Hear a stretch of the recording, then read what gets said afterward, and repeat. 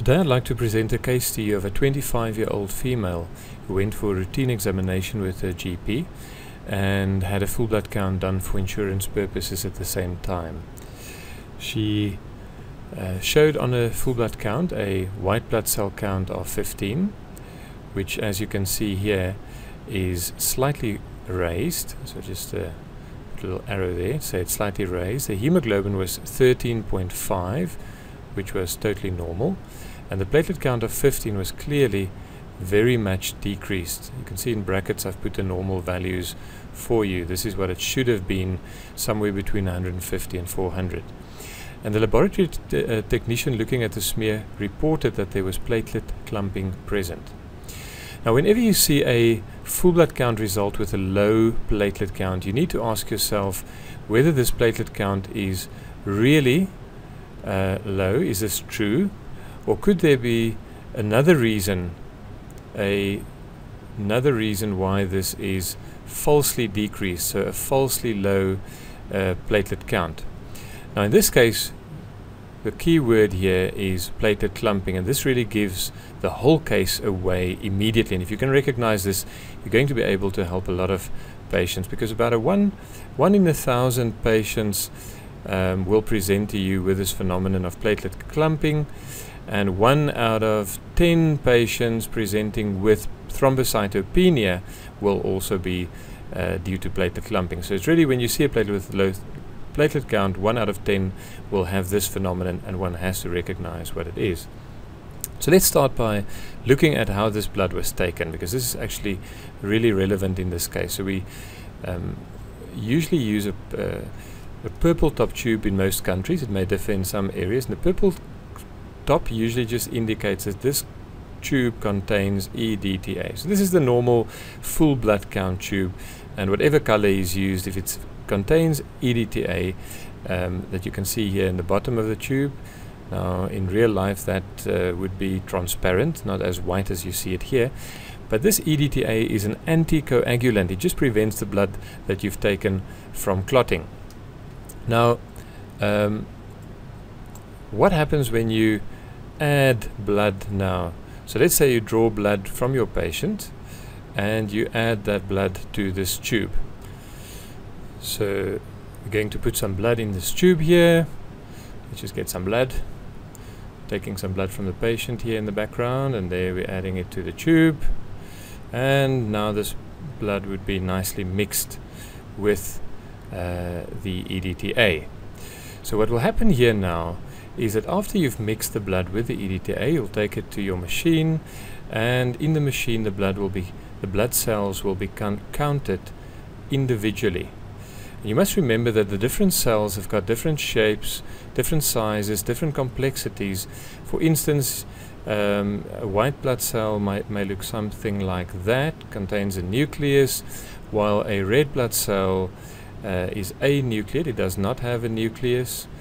May look like something like that.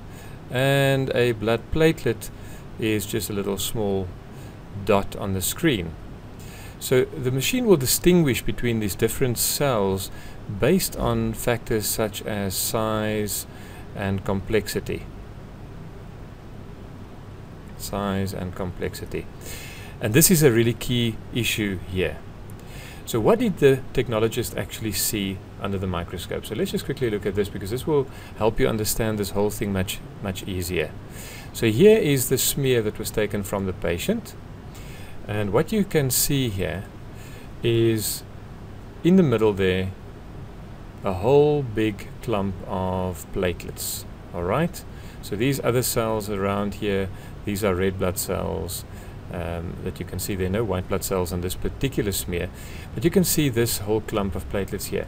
Now, why is that abnormal? Well, let me show you what a normal one is supposed to look like. So this would be a normal, a much more normal one. Also in this one you see a lot of red blood cells, but then you can easily identify the platelets, each one individually there.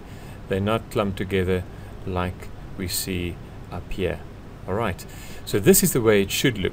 In other words, when these platelets go through the machine one by one, they will be recognized as small and not complex. They do not have the nucleus. while this one could be confused because this little clump will now go through the machine as a whole lump, and the machine will say, well, this thing is big, so, and it's complex, so it could well be a white blood cell count. So in reality, what the machine will do, it will actually count white blood cells that are not there. It will count these clumps as white blood cells, which gives you a falsely raised white blood cell count. We call that a pseudo, which means false, a pseudo-leukocytosis.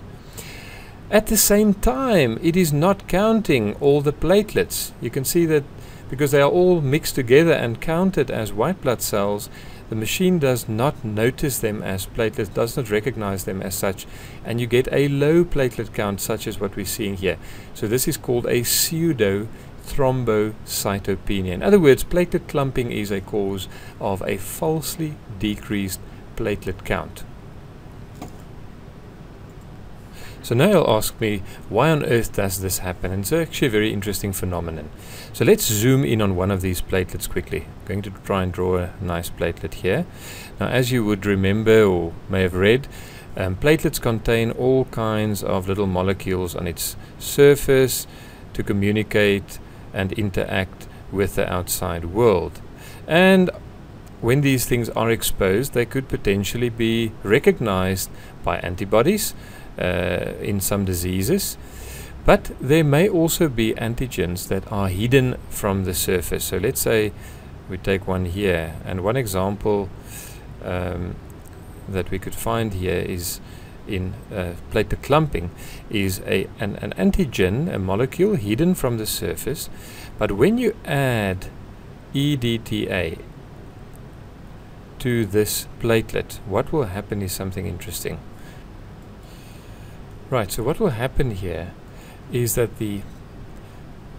when exposed to EDTA, this antigen that we've shown you here will become exposed on the surface. So it's not hidden anymore, it's now visible from the outside. Now about 1 in 1,000 people, like I've shown here in the beginning, carry naturally occurring antibodies. Now that's just an example of an antibody, not that nicely drawn. Let's make a nicer one with 2 heavy chains and 2 light chains there. And these naturally occurring antibodies can bind to this antigen. And if you have many platelets like these and lots of antibodies binding, these platelets, let's just draw some platelets again, these platelets will now clump together due to the effect of these antibodies working on or binding to the EDTA induced or exposed antigen. So you have all these antibodies binding to these platelets, and you get a platelet clump such as we've shown here. So where does this happen? Does it happen in the body? No, it only happens in the tube, in vitro. In vitro literally means in the glass, you know, outside of the body. So there's no EDTA in your body, it's only in the tube. So it's only when the platelets in the tube are exposed to the EDTA, so platelets here in the tube exposed to the EDTA here, that this change will take place, and the antibodies that are floating around in the tube as well will now bind to these platelets and cause them to stick together. So it does not happen in the body. So what does this mean? It really means nothing. It means that the patient actually most likely has a normal platelet count.